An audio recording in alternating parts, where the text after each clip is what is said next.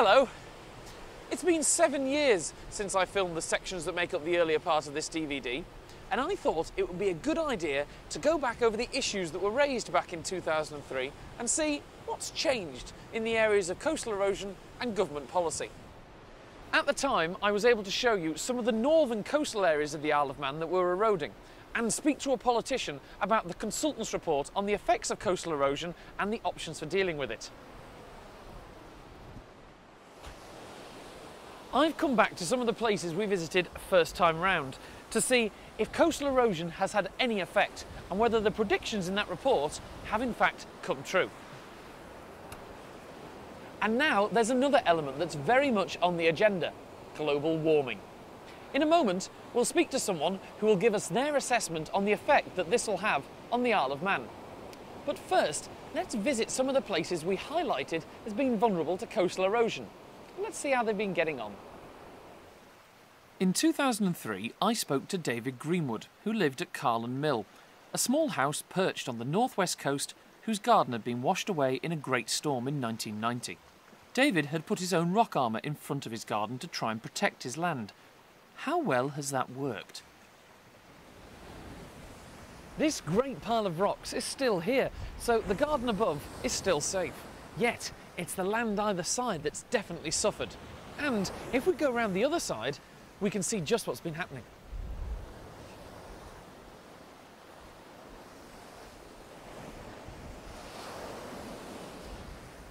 It's well known that structures like this can actually increase coastal erosion.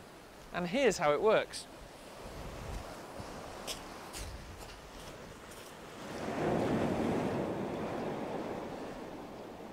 If this line represents the sand cliffs behind me, and this rock, the rock armour, then when the tide comes in from this direction, the rock armour makes it swirl around and dissolve the cliff, speeding up the rate of erosion.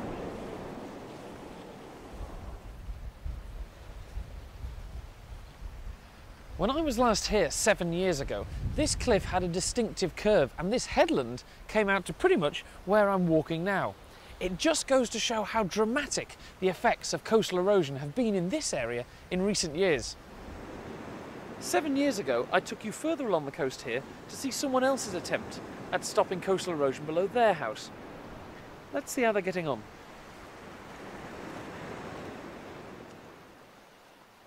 I showed you the gabions, wire baskets filled with stones that the owner had placed at the bottom of the cliff at huge expense. The cliff above them was green with vegetation, the roots of which were helping to stabilise the cliff. But look at it now. The sea has almost completely destroyed the gabions. What's left of them now stand even further from the cliff. It's not that they've moved, rather that the sea has swirled in behind them, washing the cliffs away. The farm above is now closer to the edge, and since filming from the helicopter, there's been another major collapse of the cliff onto the beach, as the sea eats away at the cliff's base.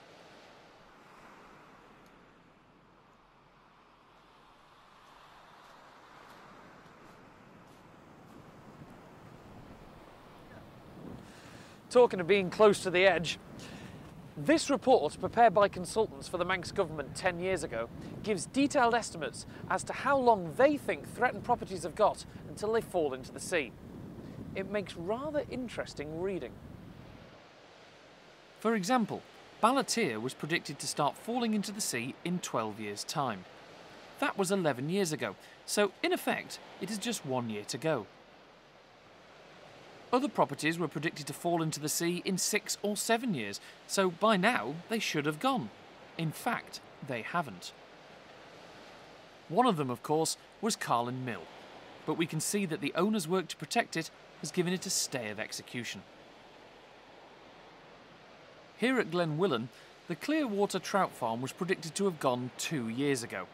But, as we can see, it's still down there, though if you compare it to the footage we took in 2003, it is nearer the edge, and the small pond has all but gone.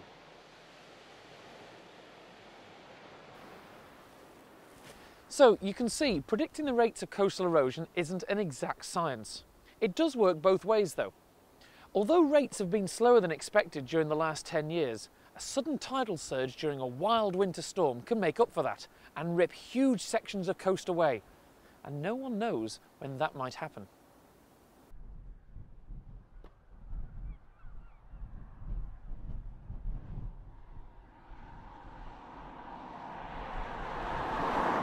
In some places, a surge in coastal erosion can have a catastrophic effect. I'm travelling to the northern tip of the island, to just such a place. I was here 7 years ago, and if there has been a substantial increase in erosion since then we've got a problem.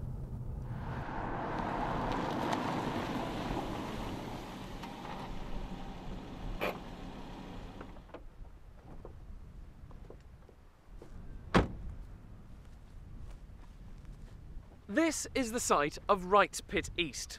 Now, I don't know whether Mr. Wright's happy or not that he's got a rubbish dump named after him, but it does look rather smart, since it was closed and landscaped in 2005.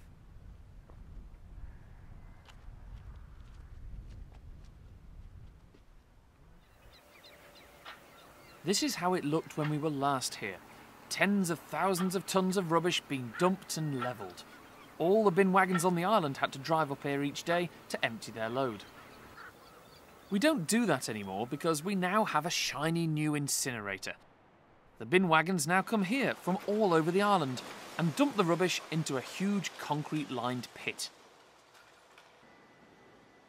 A giant claw mixes this up and lifts the rubbish into a chute, which leads to the incinerator itself.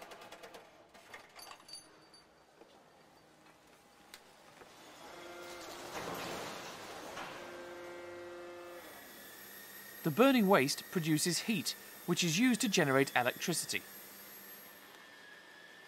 And the bottom ash and bits of metal are all that remain to be disposed of.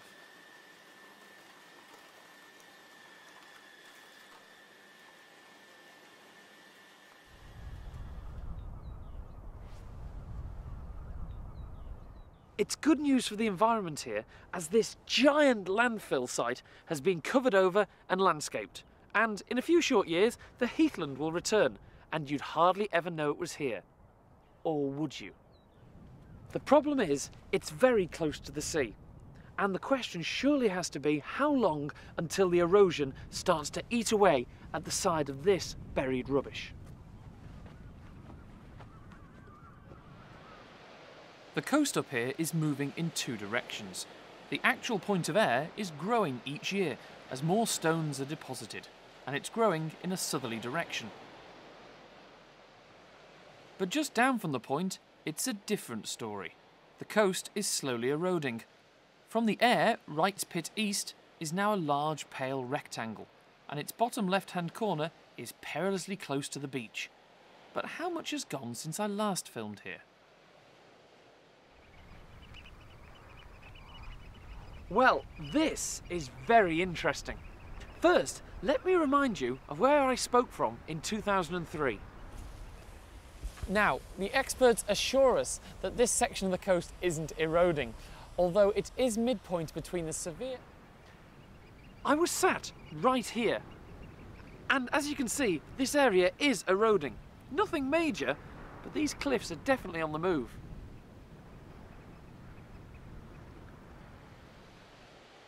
The problem is, this loose sand and shingle is easily dislodged by wind and rain, let alone the battering from a stormy high tide. Although less than a metre has gone in 8 years, there's no doubt that there is steady erosion. And don't forget that catastrophic event in 1946 when a violent storm took 2 metres of coast away over a distance of 3 kilometres in one night. So, it seems clear that the coast is eroding towards the edge of Wright's Pit East. It's difficult to say how long this could take, but at some point in the future, the sea might be lapping up against the edge of this landfill site. And at this point in time, if nothing is done, then thousands of tons of rubbish could be washing out to sea.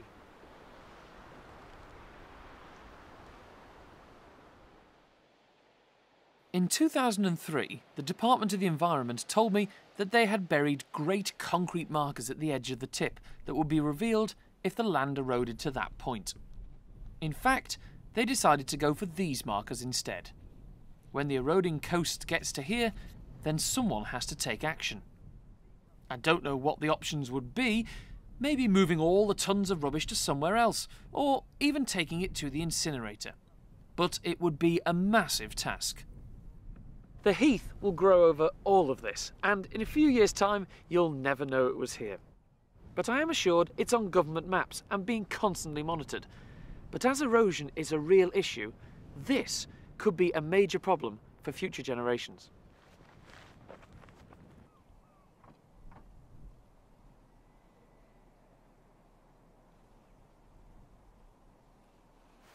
So what other developments have there been since 2003? Well, there has been one very big development here in Kirkmichael, and it's very controversial. These houses were built in 2005, and the development was nicknamed the King Canute Estate by the local commissioners because the houses have been built on land that is so close to the sea.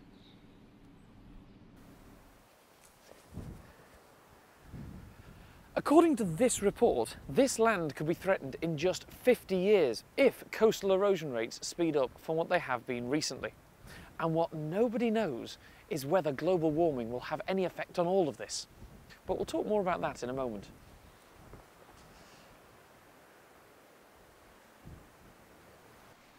You can see from the aerial shots the large empty field before 2005. Now look at it again since that time with the houses built, much to the local commissioners' surprise and annoyance. They opposed the application by Dandara, and John Barron, who was a member of Kirkmichael Commissioners at the time, told me why it was so controversial.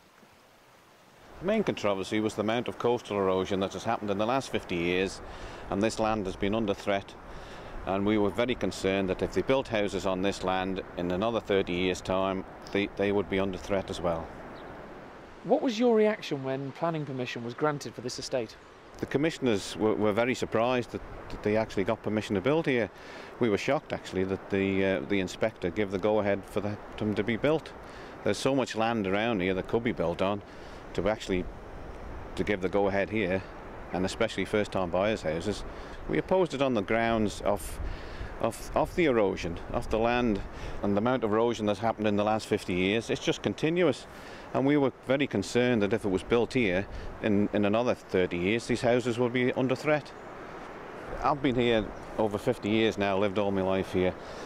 There was fields and there was an old mill down here, there was a bungalow that had to be demolished. There's quite 2 or 3 fields all beyond there that has disappeared in the last 50 years. The government's view is buyer beware. Do you think that's a fair attitude? Well, it probably is now, but originally I think if you can't trust the government planners, it's not really fair on the people that's actually bought houses here that are under threat now. I mean, the government should be responsible enough to say no, that we can't build here. But if they say, oh yes, you can build and it's up to you to worry about it afterwards, I don't think it's fair on the actual people that bought the houses. So I think they do have a responsibility to the people that bought these houses to try and protect them in some way. In the end, it's the government's responsibility for ever allowing those houses to be built in the first place. Morning, Minister. John Shimon is the Minister for Environment, Food and Agriculture, and I asked him why this development has been allowed. I think that's one of the dilemmas for government and people, particularly in an island. When developers are keen to develop properties and there's a demand for them, then we have to look at what is going to be the likelihood of that property being affected in the future. We have only created one management zone, which is in the Kirkmichael area, to ensure that no developments will take place within an area of the coast.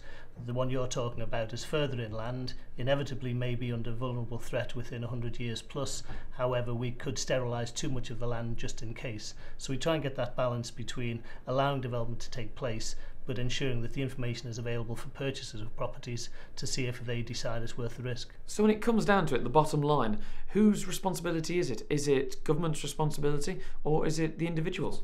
I think the government has an enormous responsibility to protect the infrastructure of the Isle of Man. I think individuals have a responsibility to protect their own assets. Now, we will attempt to try and ensure that developments don't take place in those areas that are going to be prone to erosion. And we're not dealing with this on the Isle of Man alone. This is a problem for all coastal areas.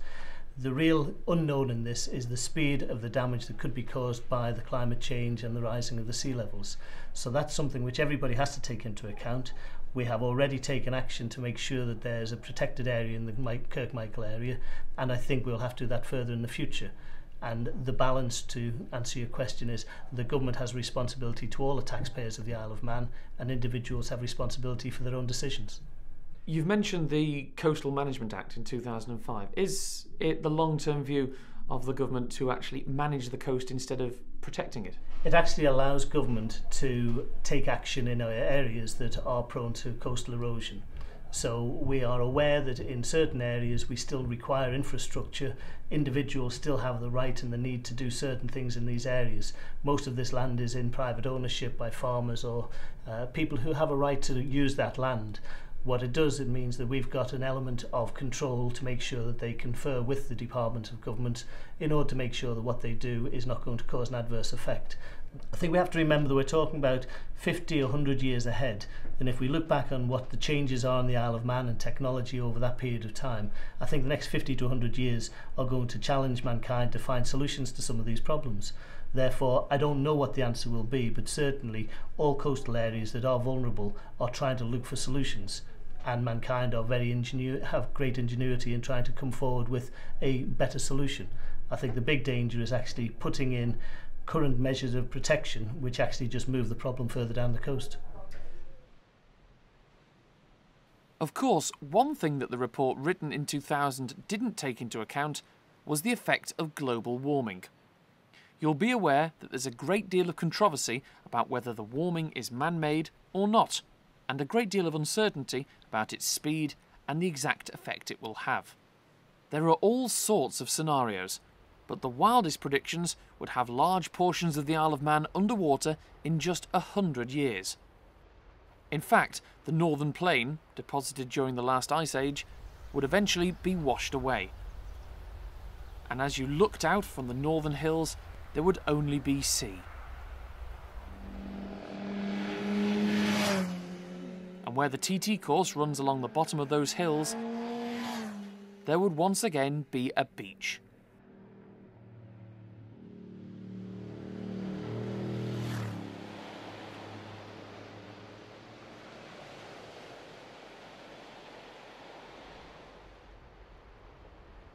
But if global warming leads to an increase in winds, rain and storms, which is one of the scenarios, then the erosion around the Isle of Man will only get faster, and the time left for the houses at Kirkmichael will only become shorter. So to get an expert view on the possible effects of global warming on the island, I've come to see Emeritus Professor Trevor Norton, marine biologist and critically acclaimed author. I asked him if global warming would in fact affect coastal erosion here on the Isle of Man. Almost certainly, yes it will. The two factors that are most important in coastal erosion are the height of the waves and the frequency of the storms. And all the predictions are that both those things will increase in the near future. And they're going to do it quite substantially. It's obvious that sea level, for example, will go up because if there's warming in the atmosphere, the sea will get warmer, it'll expand. If it expands, it'll rise. And there's all this water locked up as ice in glaciers and ice caps. And as that starts to melt, where does it go? It goes into the sea. So it's certain to go up. So what sort of rises are we looking at? What do the predictions say? How much of a rise in sea level are we going to get? Well, remember that sea level is not actually a static thing. It has been fairly static recently, but in the past it's varied really very widely. During the peak of the Ice Age, the level of the sea was 120 metres lower than it is now. That Irish elk that's in the Manx Museum didn't swim across here from Ireland, it walked. It's as simple as that. And when the ice began to melt, it melted at a tremendous rate and the sea started to rise again. It was melting at the rate of 4 metres every century. That's the amount of rise in the sea level from that time. So it's very, very substantial. So looking towards the future then, how much of a rise are we going to see here on the Isle of Man? Well, it's very, very difficult to give you a definitive answer because every time they do add something to their models, the prediction goes up. But the current prediction, which is very recent, is that they reckon that within this century it will go up by 1 metre and possibly even by 2 metres. So if we're looking at a metre, if I say that to somebody, oh, it's only about this high, that doesn't sound very much. No, but you've got to remember that in a storm, an extra metre on top of the waves is hugely amplified and makes a big difference. And one of the problems that the other prediction of climate change is that storms, the weather will be much more extreme. We'll have drier, hotter summers apparently, but we'll have winters which are much wetter and where there are far more storms. And what they're predicting is those storms that come only once every 50 years, a really big storm, will become much more frequent, and perhaps even as frequent as every 6 or 7 years. Now that means the rate at which a wave will chomp away at cliffs is going to be hugely increased. So for the young people watching this programme, are they going to see these kind of changes and these effects in their lifetime? I would have thought so. If, as predicted, we'll have perhaps a 0.5 metre rise by 50 years hence, then I think they'll see the headlines in the paper about land missing in the northwest of the island, and that'll be in the papers almost every day, I suspect. And if this frequency of storms increases as it's supposed to, then they'll hardly miss the windows rattling in the storm and the roof tiles being made into frisbees. Well, first year I came to the island, that's exactly what happened to me. I thought, where on earth have I come to? And every one of the students I taught, I said, what will you remember about the island? The first thing they said was, the wind.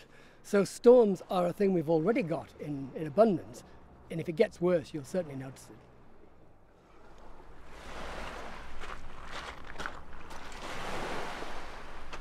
So that's a look at what's happened over the last 7 years, since I made the earlier part of this programme.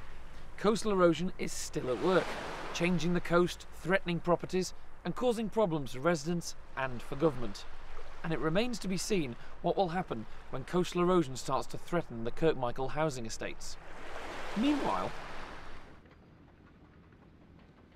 just to give you an idea of what might be involved if the Manx government decided to protect the several kilometres of coast at Kirkmichael, take a look at the recent runway extension safety area project at Ronaldsway Airport.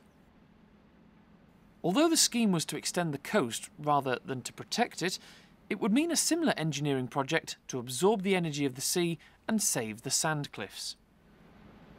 Huge barges were towed over from Norway, which had a supply of the particular type of rock required. 185,000 tonnes of it. The barges were held in position by a tug, whilst the rocks were offloaded and placed at the perimeter of the site, making it into a giant lagoon.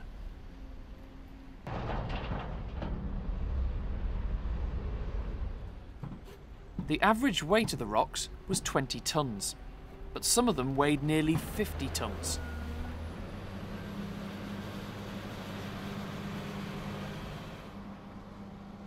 After all the rock armour was in place, the old yellow gantry was removed and the site was lined, after which it was filled with sand. This was an extraordinary spectacle. A specially adapted vessel had sucked 324,000 cubic metres of sand off the floor of Morecambe Bay in northwest England and delivered it into the lagoon. A group of bulldozers spread the sand evenly around the site, and it all looked so remarkable that even the airport firemen turned out to watch.